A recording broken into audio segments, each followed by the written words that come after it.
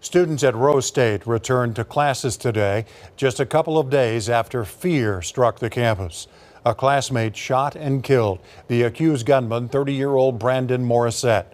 News 4's Austin Brissett has more. The first 24 to 48 hours was pretty hard. I wondered if there was something I could have done, but the biggest hurdle was to realize that given the circumstance, there was not much I could have.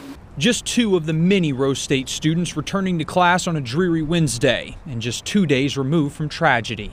A memorial for their classmate R.J. Long Jr. sitting on campus. Students leaving lit candles and notes around it to honor him. Monday, R.J. was shot and killed while walking out of a building with Morissette's wife on campus. Morissette believing R.J. and his wife were having an affair. The scene, chaotic.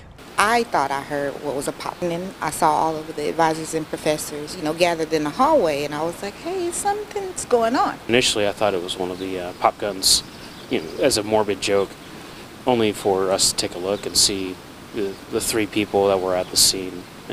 One female, one male, and the victim going down and hitting the floor. Students Shay Kraft and Kevin McCormick recall being on campus when it all went down. Both sprinted for cover until the situation was under control. 2 days later, back on campus, left with the memory of what happened on Monday.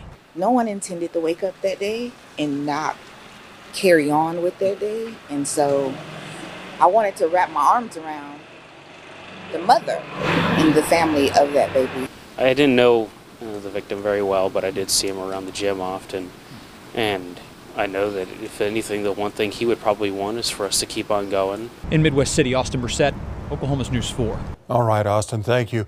Rose State has multiple counselors on campus and is offering counseling services for faculty, students, and staff at the campus counseling center. No appointment is necessary today and tomorrow.